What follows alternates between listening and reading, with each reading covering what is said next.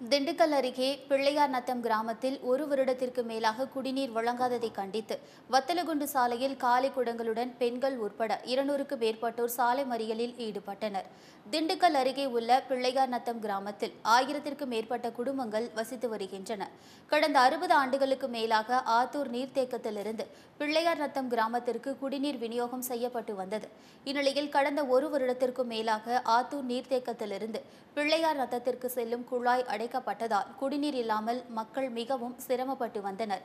இது தொடர்பாக பிள்ளையார்நத்தம் பஞ்சாயத்து அலுவலகத்தில் மக்கள் பலமுறை முறையிட்டும் குடிநீருக்கு எந்த ஏற்பாடும் செய்யப்படவில்லை, நடவடிக்கையும் எடுக்கப்படவில்லை.